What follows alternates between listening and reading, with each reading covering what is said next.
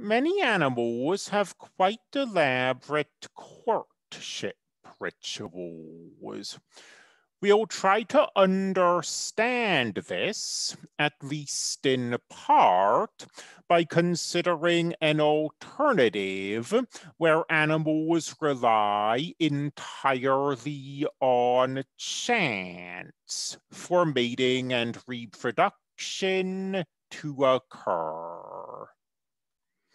What I mean by this is that we'll treat a male and a female animal meeting and producing offspring as a completely random event.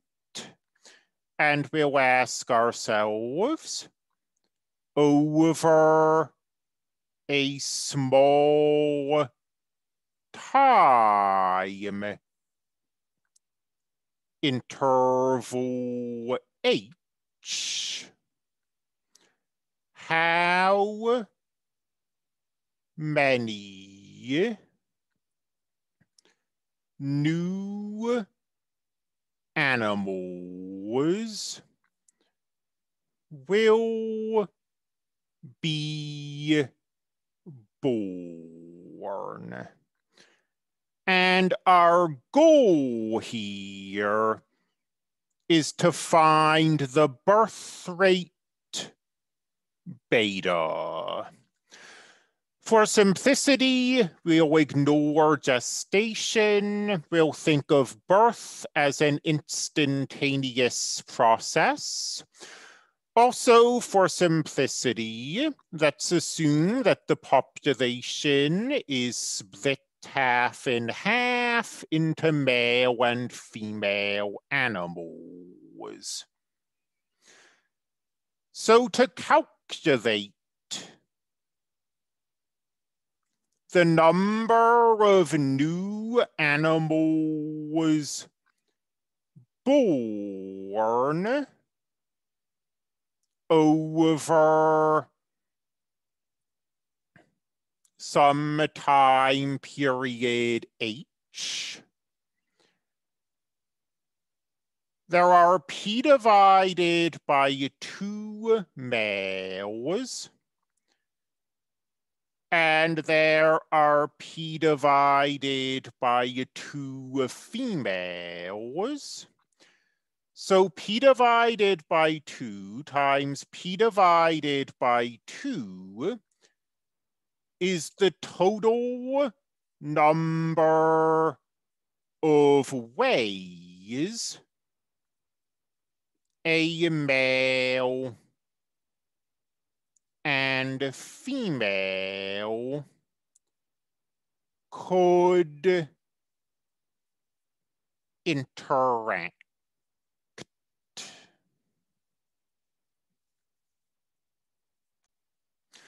I mean, for example, if we had a little population of 6, 3 males and 3 females,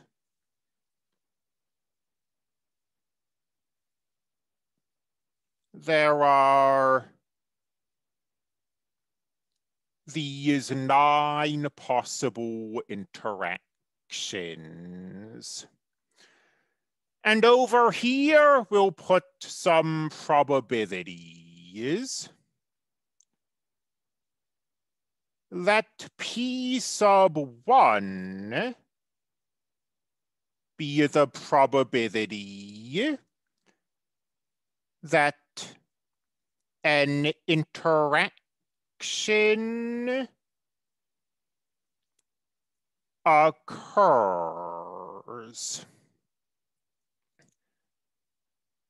And p sub 2 can be the probability that if an interaction occurs, it results in a birth,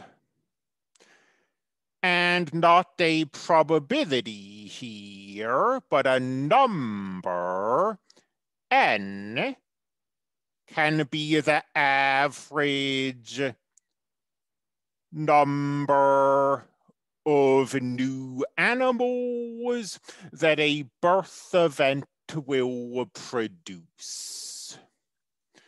So over a small time interval h, we should see this many, or approximately this many new animals born. And now we are going to collapse all of these constants. We don't really care about this 2 or this 2 or this p sub 1 or this p sub 2 or this n. Let's multiply all the constants together and call that product K.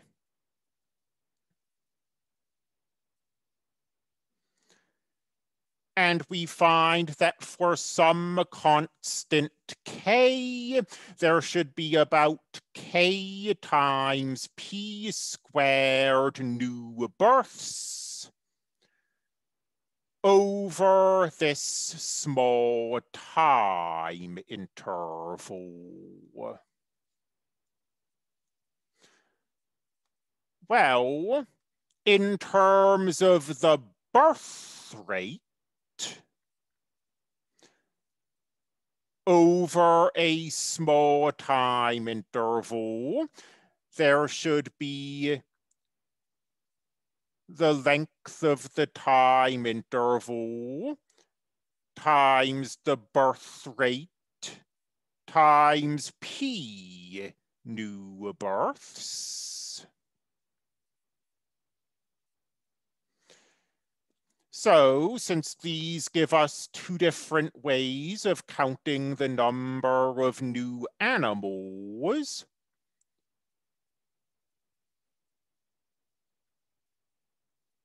they must be equal.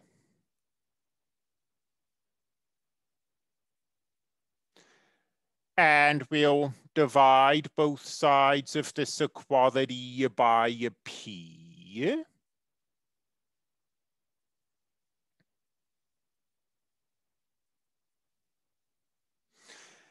We'll divide both sides of this equality by h, and a constant divided by a constant is still a constant.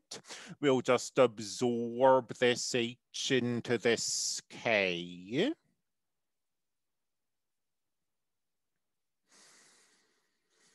And we find that if we view births as a totally random event, the birth rate should be about Kp. P, remember, is a function of time. So when we introduced birth rate, and we've seen this before with the logistic model, when we introduced birth rate, it was as a function of time. If the birth rate is a function of population and population is a function of time, then the birth rate is a function of time by composition. And we'll assume that the death rate is constant. Call it delta.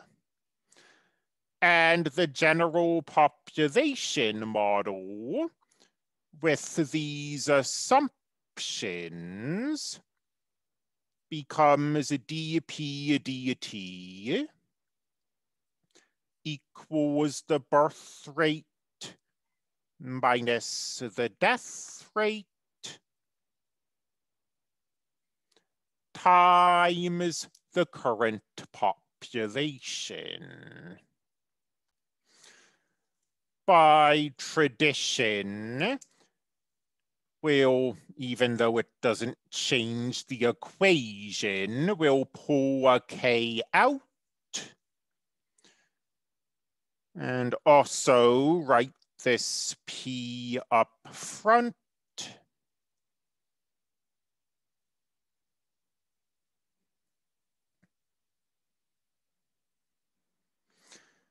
And I know I said something about analyzing the behavior of this differential equation.